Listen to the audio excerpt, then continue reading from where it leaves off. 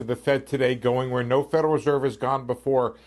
Scheduled this morning to have begun the corporate bond buying program, where it will buy primary issues, secondary issues, and ETFs, which include high yield debt. All of those are kind of first timers for the Fed. Let's look at that program. The primary one, not launched yet, is the biggest part of it. $500 billion where it will buy new issues of corporate bonds. The $250 billion program, that's what it launched today. And that's where it's going to buy secondary issues. And what the Fed says is an efficient way of buying these secondary issues is buying these ETFs.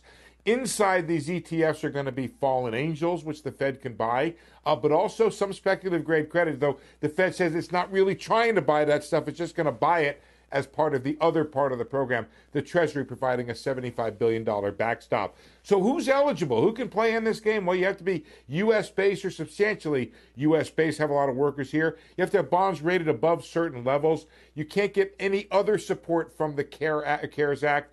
And you have to meet conflict of interest rules, which preclude the president, the vice president, members of Congress. Now, the Fed has yet to launch other CARES Act programs, including the Main Street Lending Facility, the Municipal Bond Facility, TAL programs. We understand they're working on those pretty carefully. And Randy Quarles, the vice chairman for bank supervision, saying today in testimony, there may be more yet for the Fed to do, Kelly. Wow. And by the way, Steve, we had this whole negative rates discussion that you talked about yesterday. Fed policy members are resistant about, but I don't know. I just wonder if there's going to be a groundswell if they'll ultimately come around to it.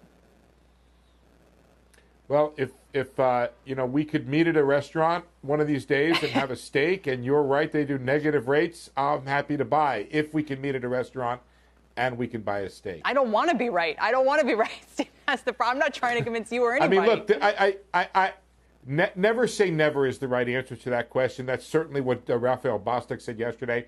I think my point is the right one, that the Fed will try to do a whole bunch of other things before it has to resort to negative rates. It may be worth pointing out that the president urged the Fed to go to negative rates. I think there's a lot more the Fed will try to do before it goes into that.